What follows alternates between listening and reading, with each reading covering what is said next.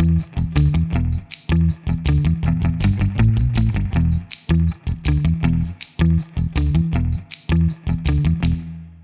the Feldenkrais method, like movement is our entry point, right?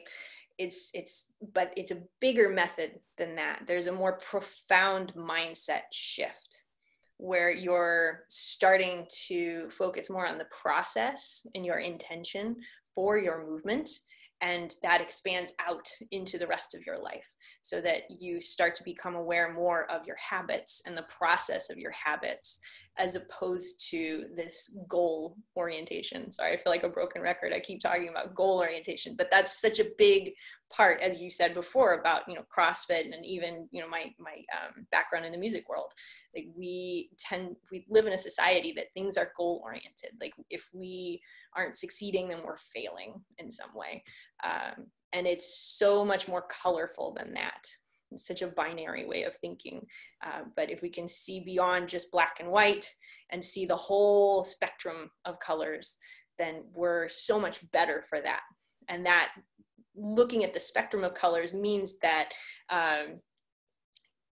going back to the process, you're looking at how well your process is working. That the goals just become a test of your process. And so if you fail in some way, then you can go back and you can reshape your process.